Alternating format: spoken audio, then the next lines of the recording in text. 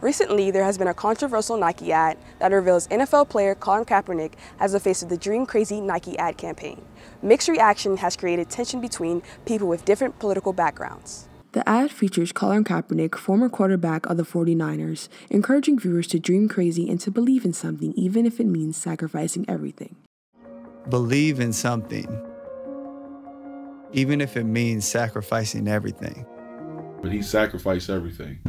I mean, he could have stayed with the team that he was with, but he opted to get out of that. So realistically speaking, he left a lot of money with the 49ers. Kaepernick, of course, has been the subject of much controversy in the past, as a result of his refusal to stand up for the national anthem in protest of police brutality and racial profiling.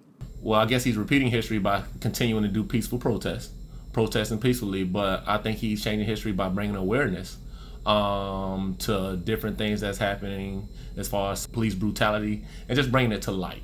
Kaepernick's presence has added even more fuel to the divisive flame. Colin Kaepernick is not by any means hating the country at all. He's not asking for revolution or whatever. He has an unconditional love for it, and that's why he wants it to change so much. While in 2016, critics of Kaepernick burned their jerseys in protest, today people are burning or defacing Nike products to show their opposition.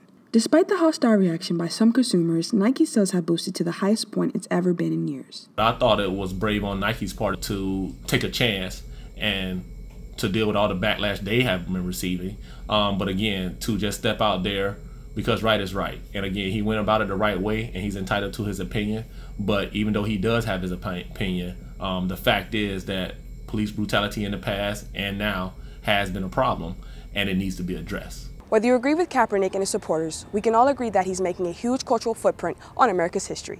From the WBUZ, I'm Serenity Thomas.